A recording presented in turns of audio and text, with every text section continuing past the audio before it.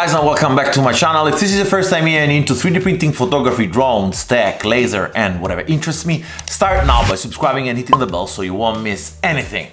I'm sure you've probably noticed this. This is the Algolaser Pixi, newborn on the platform, it's totally brand new. It's crazy entry level for price and great for beginners. Let's roll the intro and let's talk about it.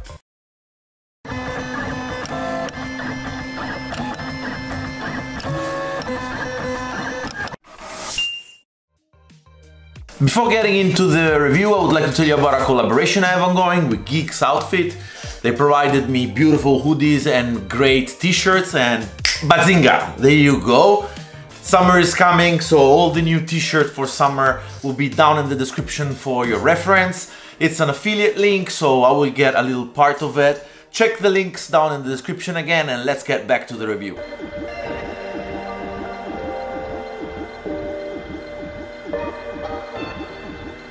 Okay, Algolaser Pixi here, 10 by 10 centimeters desktop laser. But what's special? What surprised me?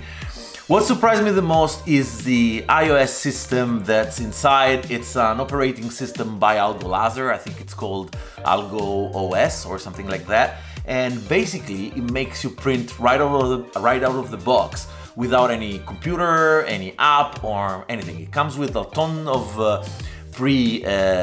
pre-loaded files and examples, and you will be able to engrave within minutes. Unboxing and setup was like nothing to be done. Just take it out of the box, put it on the desk. I mean, it's self-explanatory. I mean, there's just electricity plug and some calibration.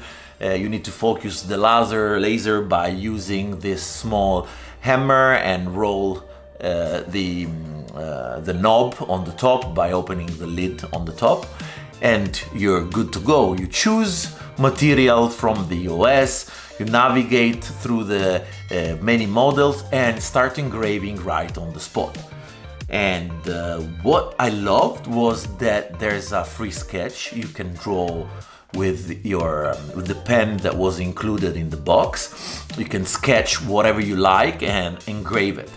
And something that was interesting was noticing that settings for all the materials are already inside. So you just choose the material you want to print, you want to engrave, and the machine knows exactly what's the setting to be used.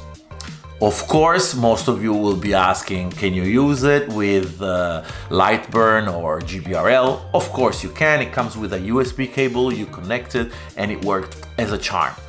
Just remember something. If you're engraving something that basically blocks the door from closing, it will not start engraving. There's a safety issue. If you use Lightburn, you need to find a way to close the lid. It happened to me like once or twice. I wasn't understanding why it wasn't engraving, and basically the door has to be all the way down. Otherwise it will not start engraving for safety issues.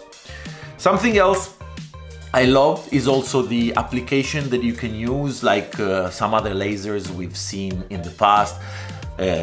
You can use the application to upload the file, but what I found very interesting was loading an image, my logo, on a USB-C stick, and loading it in the back, and I started engraving my logo everywhere.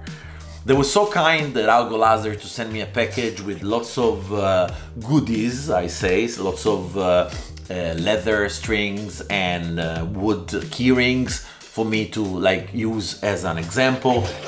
So let's recap a little. You can operate this laser engraver in 3 different ways. First, straight out of the box, you can use the OS system. You can load your images from the back and do whatever you want without connecting it to a computer, without the support of any other program, just using the operating system that it comes with.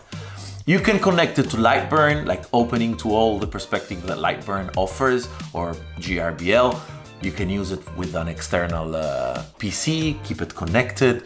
You can even connect it via Bluetooth or Wi-Fi. I had to give it Wi-Fi, and that works a lot also for the app. There's an app for Android and iOS where you can basically access the iOS system and upload any pictures of your taste. Let's get into deep and see some engraves that I've done that left me, you know, speechless.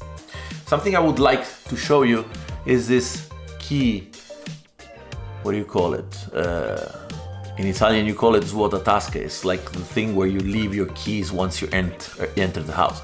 I found this at the dollar store and I decided to put a logo because every time I I come into the studio and I have to drop keys and stuff like that, I'm afraid I'm gonna scratch furniture and stuff like that. But used, like engraved perfectly.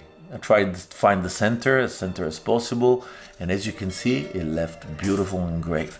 And that was not even using the entire power of the laser. As I said before, 5 watt would seem not a lot, but it is. The only limitation of this laser engraver is the area. It's 10 by 10, so not a very huge area. I mean, it will become more if you start using the roller, which is like basically super easy to connect. You just change the mode, the operating mode in the laser iOS, and you're good to go. You choose horizontal or vertical, and you engrave that too. By the way, I was nearly forgetting, I engraved this. This is a paper roll, home paper roll, with the roller, and definition and engrave is amazing. I mean, we are accomplishing some results. We're seeing results here of a high-end and laser engraver. This is not a result of an entry-level laser engraver. For price point and for the people who it's aimed to. I managed also to engrave on black acrylic. As you can see the tiger, and I was afraid the laser power would have been too much. I could have done even more because it's like really it scraped it a little bit, not as much as I would have wanted. I was afraid it was gonna melt, but overall it handled that amazingly. Same thing goes from the visit card. This is a visit card I printed out for a friend of mine. He's gonna receive this present.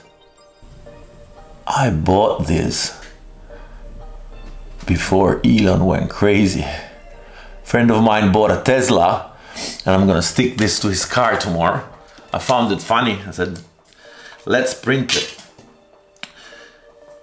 Other thing I was impressed was leather, how it engraves on leather. Here's something I engraved for my kids. This is a keyring, Laura and Marty, they're my kids. And it handled that surprisingly good. I mean, all the presets of the leather and all the different materials. I mean, I was impressed because I finished all the material to test. This engraving here, I don't know if you can focus. That was kind of perfect, but it was my mistake because wood here was really thick, so power was not enough to cut it through. That didn't happen on this one. This one came out and it was great. 2 small key rings, cat and a fish. And they were loaded right from the OS. I mean, they're loaded inside, so they were pre-sliced as we use in a 3D printing language. Then of course I wanted to do something a little bit deeper, some stress test, and I connected to Lightburn, and from Lightburn it worked as a charm. I printed out this on leather, came out brilliantly. Then I used some other wood support. Let me see if I can focus it here. It's not focusing. Here it is. This is a wood keyring. I went deep into it. So I pumped up the power to have a really deep engraving effect, and the result was amazing. Something that we need to take into consideration is the price point of this machine. There are 3 versions, 3 watt, 5 watt, and 10 watt, I think. This is a 5 watt I was testing, but the 3 watt comes in at less than $200, which is a entry-level price point, but you're not getting an entry-level laser. I mean, a 5 watt is already enough to engrave and cut and to start understanding how laser engravers work. Something that you will find interesting as a beginner is the ease of use. Ease of use was like what probably Algolaser focused on. I've reviewed other lasers from Algolaser, DIY 5, links up in the description for your reference. A bigger laser, a bit more professional, bit higher end. But the quality construction of Algolaser really left me astonished. I mean, I was really impressed by the compactness, and they even thought about using a roller, as you can see here. I'm going to show you. You can print and you can engrave on this roller that you attach underneath it, and the entire structure of the Pixi goes up, and you use knobs in the back to adjust the height. So everything was thought for a beginner. Something else I loved was the plate. This is to engrave, this is to cut. Tell me where you've seen this. I mean, I've never seen it on an entry-level laser engraver before, but it's all plus for the person who's gonna start engraving. For the beginner who's gonna put his hand on, he will think that all lasers are like that, but that's not it. Usually the amount of fails, fails here is like this one, because probably was not designed for hard cardboard, and this one that didn't go through because I selected, it was my mistake, it was not a laser's mistake. But overall, the quality, the engraving quality and the engraving cutting is beyond my expectation. When Algolaser reached out and said, you want to try the Pixi, I thought it would have been another, Acme S10, I think it was called, like something small just for beginners that could not cut.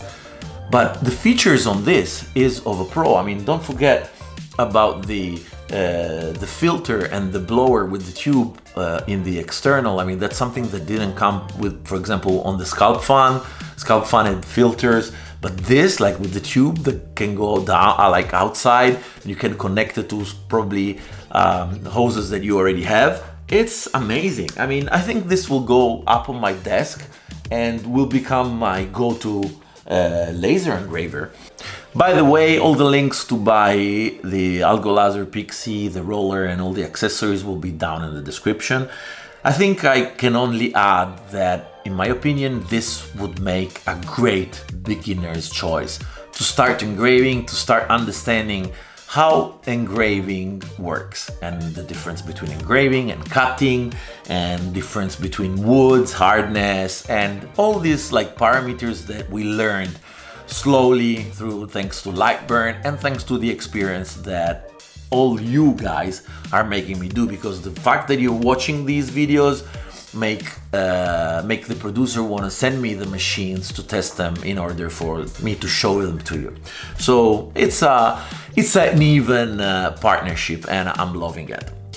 That was all for today, guys. I really hope you enjoyed the video. Smash the like button if you did like the video. Subscribe if you're not yet subscribed, and I'll see you on the next video.